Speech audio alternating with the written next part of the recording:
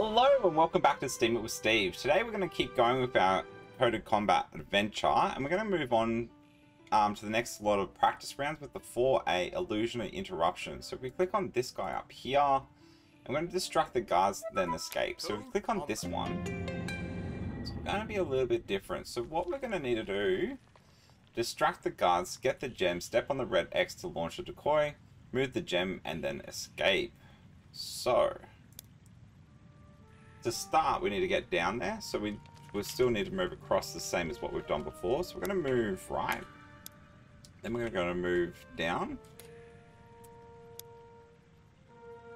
Do we need to do anything? We run. I'm pretty sure we just need to run on that X. So let's actually just see what happens. So if we're going to move down, see how it's going to do 1, 2 lots down. So we can, from a previous tutorial, we can put a 2 in there, and let's run that and see what happens.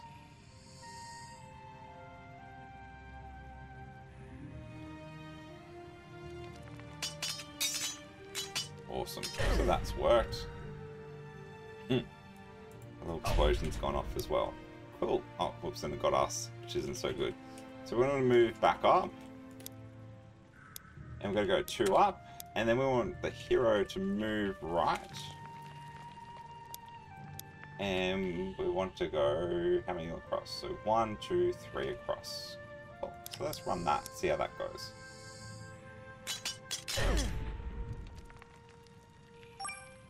Awesome. So we've got the gem.